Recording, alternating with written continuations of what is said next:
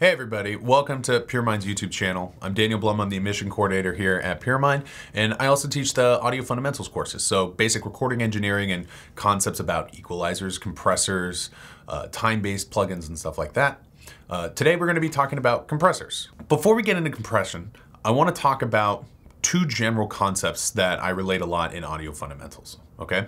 So the two most important parts of my class that I teach when we're dealing with recording things and mixing and EQing and all that stuff is signal flow and gain stage. Signal flow is just where the signal goes from one side to the other side, how it goes to the mic, to a cable, to a microphone preamp, to a compressor, to an EQ, to the DAW, where it's in the DAW. Do I have, parallel effects? Am I instantiating things in line? Am I mixing in stem? Do I have a master output? Is it going to an outboard summing mixer? Then it's going from the summing mixer, how does it get to my speakers that I'm listening to? It's really important to understand every step of the way that your signal is going, even within a compressor, because a compressor can have different things kind of going on, different paths. If you're using like a channel strip, like one of those Neve 88s that UA makes, right? You could instantiate the compressor before the EQ or after the EQ. And that's part of the signal flow. Does it go from microphone to mic pre to compressor to EQ or EQ to compressor? And that's gonna have a huge effect on how your sound's gonna translate at the end. If you're boosting the low end on a signal and then putting it into the compressor is gonna be working on that low end. But if you're throwing the signal into the compressor and then EQing the low end post, the compressor is not going to be working on that low end. If you don't understand what I'm talking about, don't worry, at the end of this video, make a little bit more sense. So signal flow is super important. The next massively important step in that process is gain staging, right? Because I'm going through all these different components as it goes from microphone or my computer out to the speakers. And at every single point of the line, I can increase or decrease volume. I could increase or decrease volume on specific frequency ranges. That's what an EQ does, right? I could decrease dynamic content and increase the overall dynamic content, what a compressor does. So that's what we're going to be talking about today. So I want you to take those two concepts and just shove them in the back of your head, okay?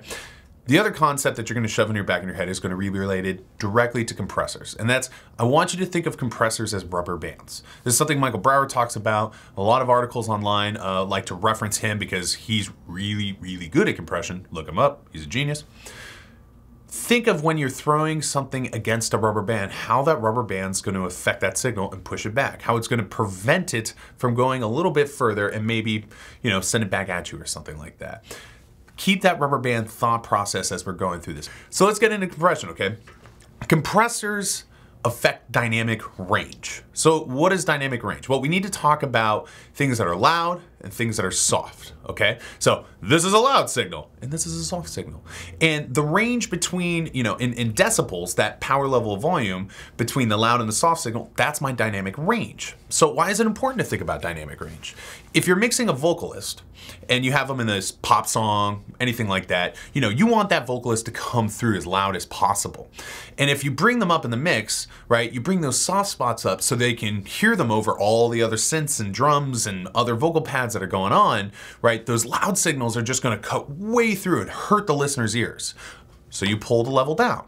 And when you pull the level down, now you can't hear the soft stuff. The loud stuff is coming through fine, but then suddenly this and that, and you got like coming all through, and you can't hear any of those lyrics anymore. And your listener is gonna be like, I don't like that. That sounds weird, right? But a professional is gonna sit there and be like, whoa, man, you didn't apply a compressor to that? That's amateur hour, man. It's amateur hour.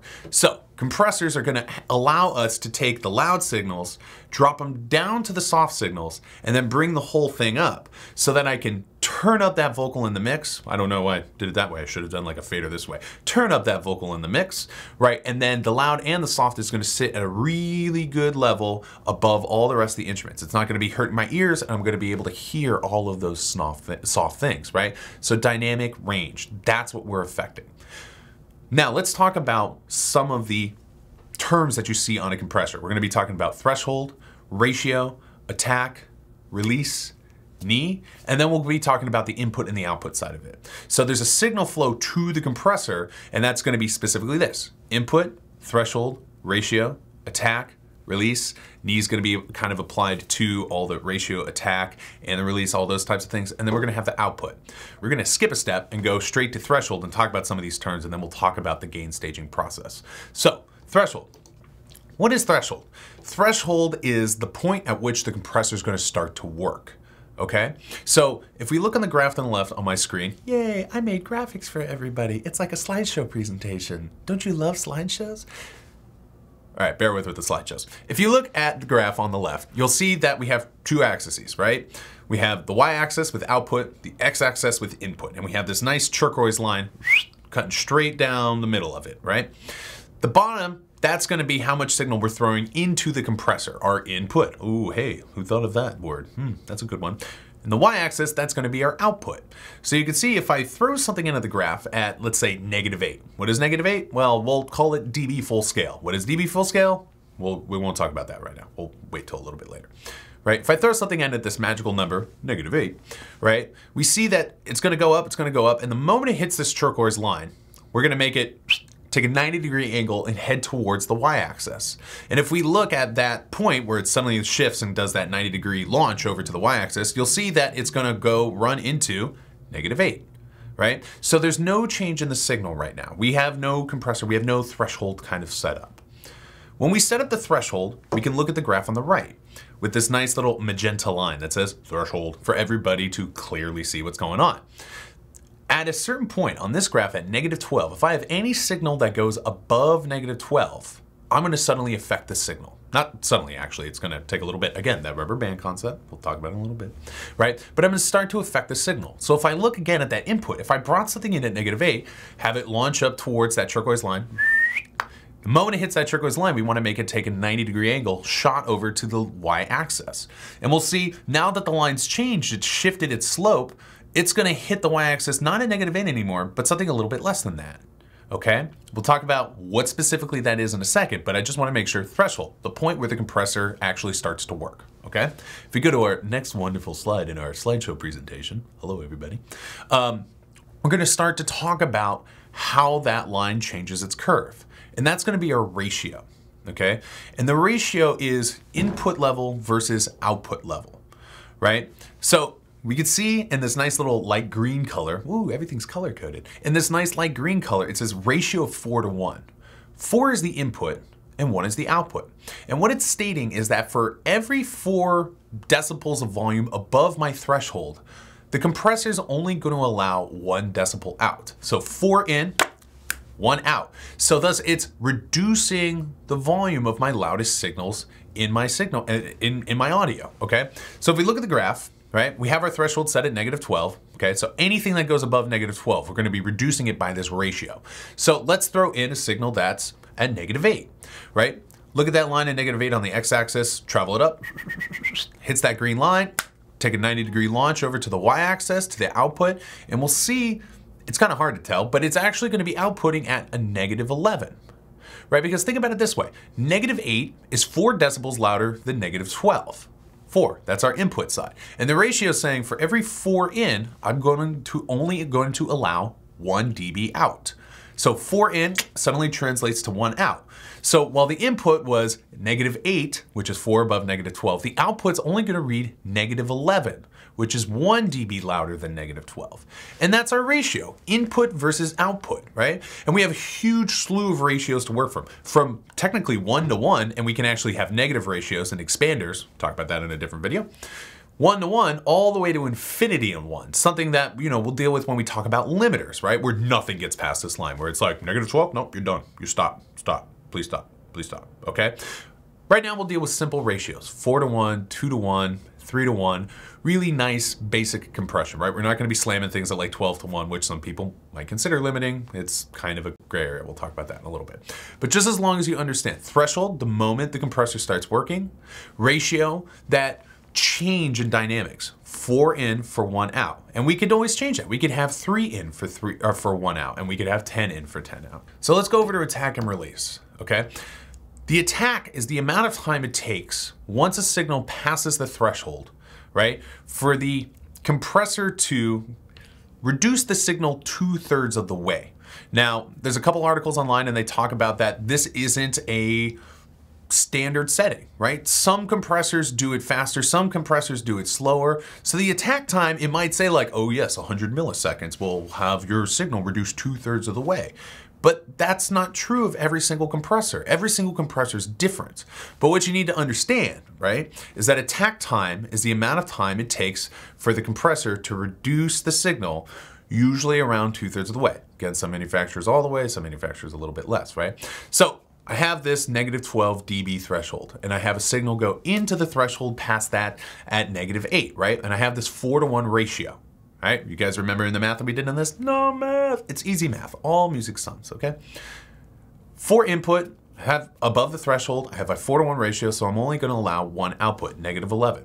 The moment the signal passes that threshold, the compressor starts working, right? It starts working on your signal. It wants to reduce it to this 4:1 ratio. It's 4 in and wants to go, no, I'm only gonna allow one out.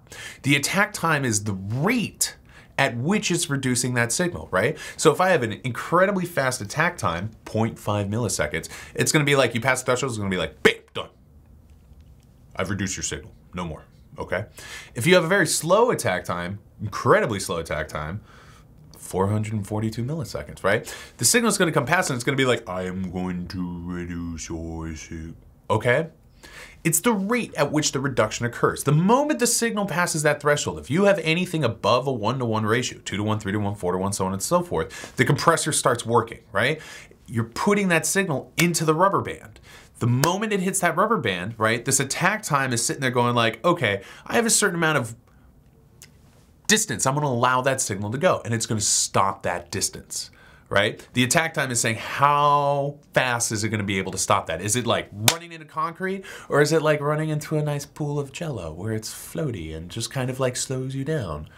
I don't know why I said Jello. Let's move on for now, okay? That's attack time. So we got threshold, when the signal passes, I'm gonna affect it. We got ratio, how much of that signal I'm gonna affect. For every 4 in, I'm gonna allow 1 out. And we have attack time. How fast is it gonna take for the compressor to reduce from 1:1 to 4:1, okay? It's going all the way, 1:1, 2:1, 3:1, 4:1, right? And it can go, or it can go 1:1, 2:1, 3:1, 4:1, okay? That's my attack time. So release. Release is the amount of time it takes for that compressor to pull back that signal, right? So we have a signal that goes past the threshold. Sweet. We have our threshold set up at -12, right? We have a signal that's jumping in at -8, right? That attack time is saying how fast it's going to take to reduce that signal 2/3 of the way. And again, that's not specific. That's just a general thought, right? So it's like if you have a fast attack, whoa, down. If you got that slow attack, whoa, down, right? The moment we start to pull back on that signal, the release is going to kick in, okay? The signal doesn't need to go lower than the threshold for the release to happen, okay? The moment the signal starts decreasing in volume, the release is gonna start to occur. And it's gonna start to occur at the rate that I set the release at, okay? If I have a very quick release, right, the moment the signal pulls away, the compressor's going like, okay. Right? If I have a very slow release, the compressor is going to be like, okay. And if you look at my hand, it's kind of working like this. So let's say this is the signal coming in, and this is the compressor pushing down the signal with my attack time, and this is the signal pulling up at the release time. If I have a very fast attack, right, and a slow release, what's happening is every time my arm wants to go down, whoop, it can go down really quickly. But if I have that slow release, it's like there's a weight on the other side. And so the moment that signal starts to pull away, it's like, no, it's gonna take a while for you to go. Okay, fast, no, it's gonna take a while. Okay, no, it's gonna take a while, right? And if we switch the roles, right, so the attack time is very slow, but the release is very fast, right? You can think of it as like, here's my attack, and there's gonna be something that the compressor needs to push against to get down. So again, the signal passes the threshold, the compressor's like, ooh, I will try to work on you. Release, ooh, I will try to work on you. Release. And you can set and fine tune those little things so that the moment the signal passes that threshold, the compressor is gonna start working. It's gonna start doing its gain reduction and adding gain back to the signal based upon the rates of these attack and release. How quickly do you want it to push back? How quickly do you want it to release from it?